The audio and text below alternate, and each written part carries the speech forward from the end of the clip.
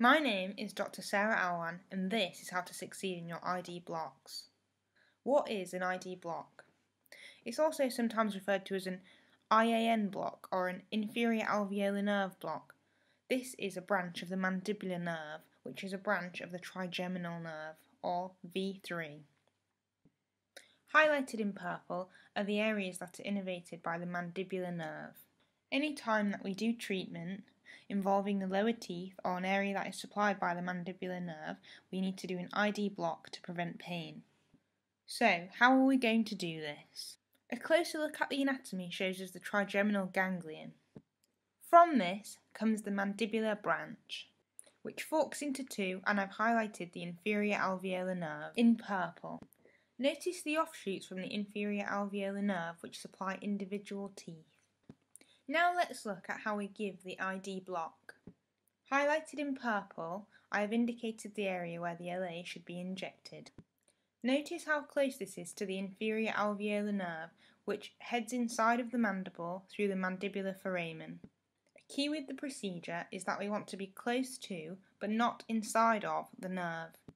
Contact with the inferior alveolar nerve would be reported by the patient as an electric shock sensation. You should immediately reposition the needle at this stage.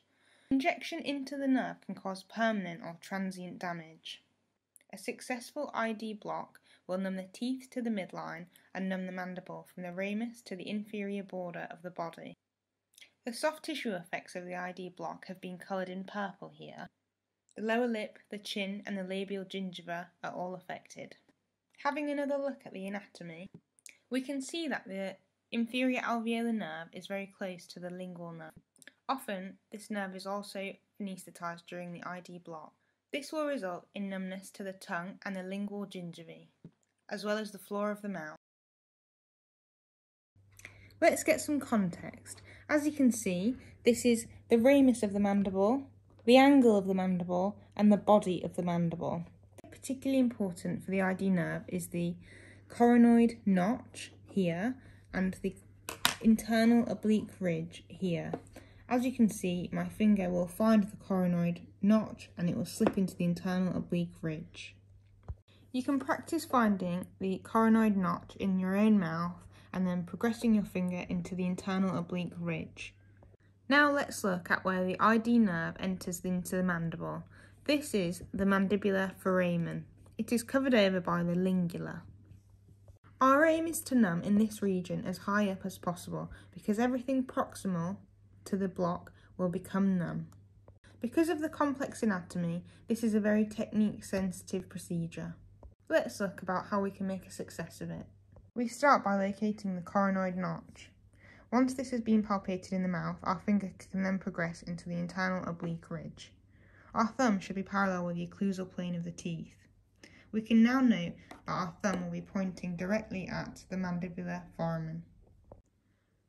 Positioning of the needle is really important at this stage. We position our needle over the premolar region. We then advance our needle until we hit bone. We can note that the needle is now directly above the mandibular foramen, meaning everything below it will become numb. Once we hit bone, we should slightly retract our needle. A soft tissue triangle will be seen in the mouth. From the internal oblique ridge, we will then have a triangle formed with the pterygomandibular raphe.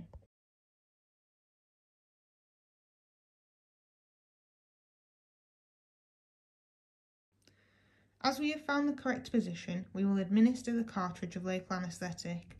On retraction of the needle, before fully removing from the mouth, if the lingual nerve needs to be anaesthetised, we will then inject a small amount on our removal of the needle. A common cause of failure of ID nerve blocks will be that the needle is too low, falling below the mandibular foramen.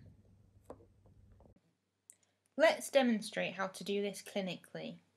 In this case, my thumb feels out for the coronoid notch. My thumb then advances slightly into the internal oblique ridge. Notice how I'm holding the cheek back for good vision of the procedure. We can see that the pterygomandibular raphe is under increased tension and becomes more prominent and easy to see. The pterygomandibular raphe and the internal oblique ridge can be thought of as an upside-down triangle, and we want to inject in the middle of it.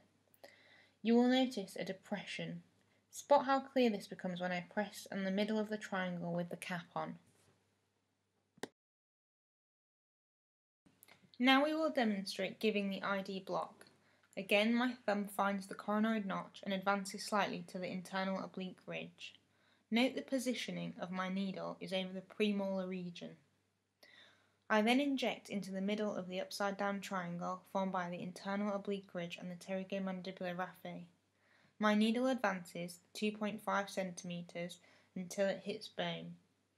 I then retract slightly, aspirate my needle to assess there is no blood in the local anaesthetic. That allows me to be sure that we are not in a blood vessel. I slowly administer the cartridge and continue to do so on retraction so I can catch the lingual nerve.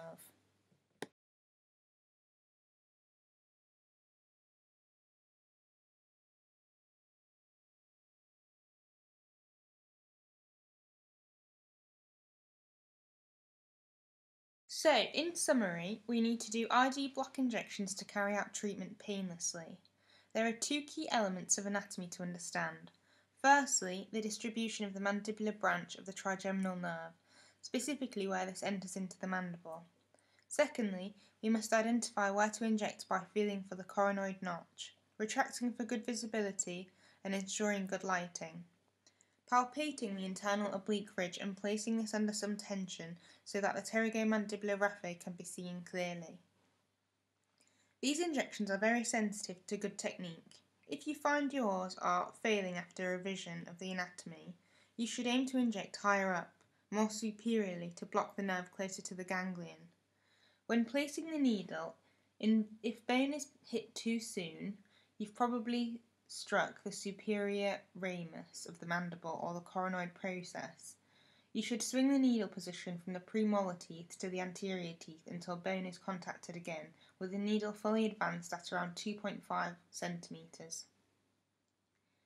If bone is not contacted at all, there is a possibility that you've entered into the parotid gland. This poses an issue as the cranial nerve 7, the facial nerve, runs through this. Anesthesia here will result in temporary paralysis of the muscles of facial expression of the affected side. The eyelids may not close in this scenario. In these circumstances, it's important to reassure the patient that this is temporary and an eye patch or a covering with gauze is advised until the anaesthetic wears off. Therefore, it is important to retract the needle in this case and swing it towards the posterior molar teeth until bone is then contacted. Post-operative advice must always be given. Emphasise to the patient that they should avoid hot food and drinks until the numbness has fully worn off. Avoid biting any soft tissue which will cause pain and swelling once the sensation returns to the lips, cheeks and tongue. Duration will depend on what anaesthetic you have chosen to use, and you should inform the patient that the site of injection may be sore for several days post-procedure. Thank you for listening. Please email any questions and good luck for your IDBs.